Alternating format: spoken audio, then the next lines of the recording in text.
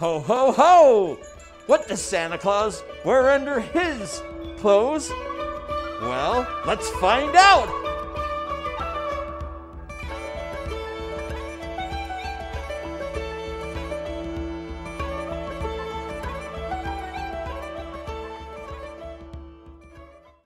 He wears his clothes from Outdoor Vitals.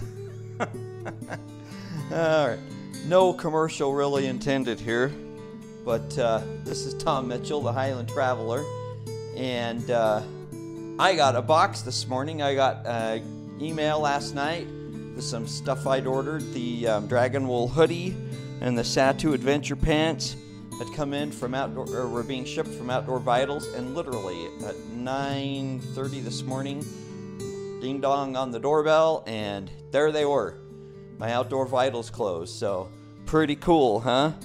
This is the DragonWool Hoodie. These are the Satu, I think that's how you pronounce it, Adventure Pants. And so that's what I got. That's what I got here. I had bought originally from these guys. Santa has stuff in his bag. This jacket. This is the LoftTek jacket. It's a synthetic down jacket. This is the generation one, the first one they came out with. I bought it. I really liked it, and so I started accumulating more gear from them. So let me tell you a little bit about these. So when I saw that they were, taking orders for these, I went ahead and joined their club, their tribe as it were, $10 membership a month, and that money goes right back towards purchases that you make. And I signed up for this DragonWool Hoodie. I just hate being cold anymore, especially in the wintertime, and so you could get both of these. It was the hoodie and the pants, and so I signed up for them, knowing they weren't be coming in for a while, and they came in. So these are really cool. This hoodie has the thumb hole on both. I really like the length of these. I'm a short guy. I'm 5'5", and I prefer funnily.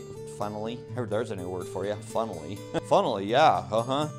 So I prefer longer sleeves on my outdoor gear, and these are nice and long. I mean, that will totally cover my hands. Thumb loop goes through there. Really nice. This is made of merino wool. I think it was like 85% merino wool. I'll show the specs on here, but really nice. Zip up. This zips up. I've got my mic on there, so I'm not going to zip it up all the way. The hood, when it's zipped up, the hood just comes around and fits your face nice and tight. I really like that. That's a great feature. So this is like a base, not the bottom base layer. I actually have merino wool long johns on under this too, because I just get cold easy anymore. But this is a perfect hoodie for lightweight backpacking, taking it out all 4 seasons. In the summer you can take it just as a if you want to cover your arms up and everything, because the sun is cooking your brain when you're at 12,000 feet. It breathes well, wicks well, and so I'm really liking it. Really thinking this is cool. So let me show you these pants. I'm not going to take them off, I promise.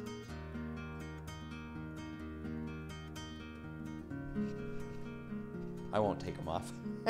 I do have long johns under them, but these are pretty cool. They have belt loops all the way around. This is a nice enough pant. I could wear this to work. I mean, they look like a nice. They don't look like cargo pants. I wear cargo pants all the time. You see me always wearing cargo pants, and I love my cargo pants because I love pockets. But this is a pant that I could wear to work if I wanted to, and then turn right around and go hiking with. They are really nice, very comfortable. I got the 34 30s. 30s are always a little long for me because I'm short. It's really like a 29, but good luck finding a 29 if you're my height. So 30s work fine. I mean, they'll drag on the ground if I'm barefooted like I am now, but when I'm in boots, they're fine. They have cinch strings. I don't know if you can see that right there, that you can cinch them up tight if you want to pull them in around your boot more. They have an adjuster belt on them, built right in. So if you don't want to wear a belt, you can just tighten that up. You just tighten that up right there. That's really nice. They have nice deep pockets. Look at how deep those pockets are. Look at that. For the front, they have nice pockets on the back that are actually have a nice flap over them so stuff won't pop out. And they got good stretch to them. I like that a lot. They have one cargo pant pocket on the side here. Right there. That's a nice deep pocket. Good for wallet, phone. And then they have vents on the outsides. They have hidden zipper where you can pull that down. And my only problem with these is this. Am I on the right one? Is this hidden zipper is a little bit snaggy. That's just the way it is with hidden zippers, honestly. They have a nice vent mesh there that goes right on the inside, so you can unzip both sides and have this great mesh liner protecting your skin from bugs or whatever. And you see that zipped up fine. It's a little bit catchy, but that's the life of a hidden zipper. So I really am liking these. Santa Claus brought me a great present this year. I love supporting local companies, and I'm right here in the Salt Lake Valley, and Outdoor Vitals is right down three hours south of me in Cedar City, Utah. And I just always like supporting local companies when I can, and Tayson's gear is top notch. I mean, I've really been digging this jacket. This is the, like I said, the Generation 1 LoftTek Jacket. This looks like a little jacket liner when I first got it. It's not puffy like a standard puffy coat, but it's warm. I've had it as my top layer, just with some long johns underneath and a shirt, down to 25 outside when I was out hiking. And on my hike on Antelope Island, I'll post a link to that up here. And it was great. I mean, I really have no complaints. The Generation 1 did have some issues on some of them with the fill coming out in places. This one hasn't really, I've not seen it. I noticed it on my wife's jacket just a little bit, but it's not a big deal. I mean, it's just very, very minimal. I love the hoods on these things. They tighten down really nice just with one pull, and then you can undo them really easy. And I'm really liking it. I mean, I wear it a lot. My only complaint about this jacket is this.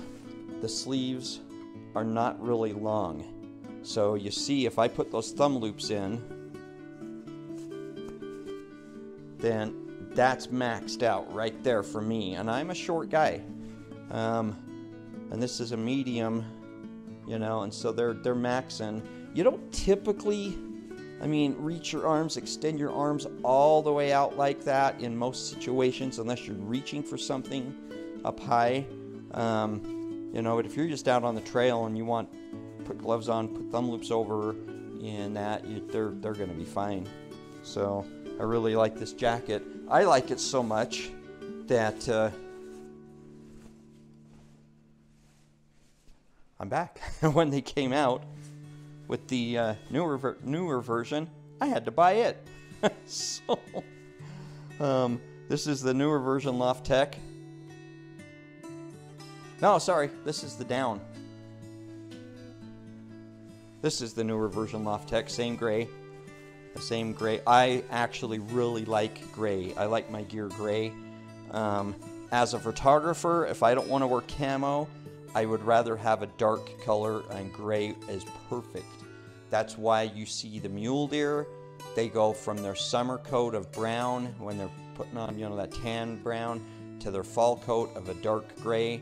They just blend in. I mean, I've seen people walk by moose. I watched a group up on Timpanogos one day walk by a cow moose that was just off the trail, sitting in the shade feeding. She was just in the shade of a fir tree, reaching out feeding. Sorry, squirrel. I have to go off a little sidetrack thing, and I sat and watched like 35 people walk by her and didn't even notice her because she was dark and in the shade. So as a photographer, I like dark colors. Gray is a perfect camo color to blend into the shade. So this is their LoftTek jacket, the newest one. I did notice it's a little tighter, actually a little bit tighter fit than the first generation, but it still fits me fine. And then as you saw, I had to get the down one, black. I like it a lot. It's a little bit more fluffier. It's virtually the exact same jacket as those, I mean, in every way, shape, or form, except that it's got goose down fill in it, and which is warmer. It is black in color. Other than that, it's exactly the same. Like I said, I really love these hoods. You can just grab them and cinch them down from here and here to, there's that back part. They have waist cinches around your waist that you access in the pocket. You just reach in there and there's a string. You grab hold of it. It grabs against that. And you just pull and it cinches it up tight. And then to release it, you just undo it. Really, really comfortable. And these things will pack up into the pocket of the left pocket of the coat. So yeah, you just turn it inside out and start packing it in there, and it packs up to literally be about that big. So I'm really, really happy with it. I find it a little bit tight to pack it into the pocket, and I'm afraid it might eventually mess up the zipper. But if you were, if you needed to pack it up tight like that, you could. So that's their adventure jacket, the down-filled adventure jacket too. So I bought all this stuff. I don't take items free from anybody, and I bought it all, and I'm liking it a lot. I like layers. That's if you're going to get out, any time of the year, it's best to have layers on so that you can take off a layer if you start to get too warm. If you're going to be winter hiking, winter camping, you do not want to sweat. Sweating is bad in the wintertime. It'll get you cold. That's how people get hypothermia and they die, is from sweating. So you wear layers, and if you start to get warm, you take a layer off. And if you end up half naked, well, there's a guy that I don't know personally, but he's an outfitter. Spent many years as a hunting guide up in Canada, and I watch him on YouTube all the time. It's howtohunt.com is what it originally was. I think he's changed it to the Facts, but he tells a story about being dropped into an area in the middle of nowhere in Canada to hunt with some buddies. The plane dropped him in there, landed. They took off. It was a cabin, a small cabin they were camping in. They're in the middle of nowhere, and they just got unloaded. They're putting their gear away, and they're kind of out on the front porch of this thing, as it were. And one of his buddies says, "What's that? What is that?" And he's like, "What? Huh?" And Steve said he looked up, and these two girls, butt naked, come cross-country skiing towards them. Just butt naked. And he said they were hot. It's like, they were really hot. And he said they skied up right up to him and said, "Hi guys, do you mind if we ski through here?" And they just was like, and Steve said, there he is. They've got a cooler with beer. And he's the only single guy there. And he's like, sure. And they skied on. So they took off all their layers. Sorry. Anyway, so this is what I got for Christmas for myself. Yeah, I buy stuff for myself. So I'm trying to, you know, just kind of restock my gear, get some new stuff, lighter weight stuff, so I can go lighter weight backpacking.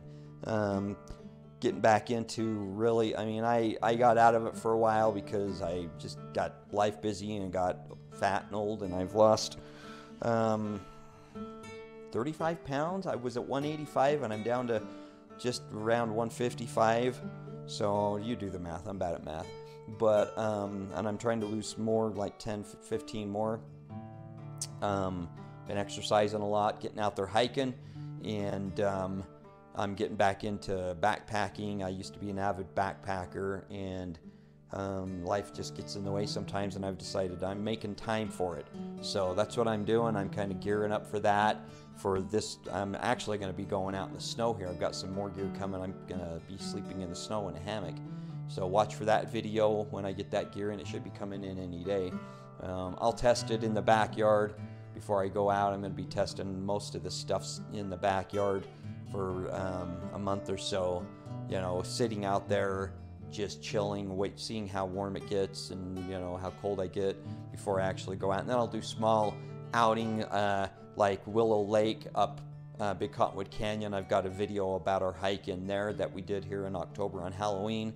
I'm going to go in there and spend a night or so with this stuff, and you know, that way I'm only a mile from the car if I decide to bail, if I'm freezing my butt off or whatever. And then I'm slowly gonna, as I dial it in, gonna start going into more areas. I've got a spot in the Uinta Mountains. We snowshoed in there actually last year. I haven't put that video out yet, and really one of my favorite spots.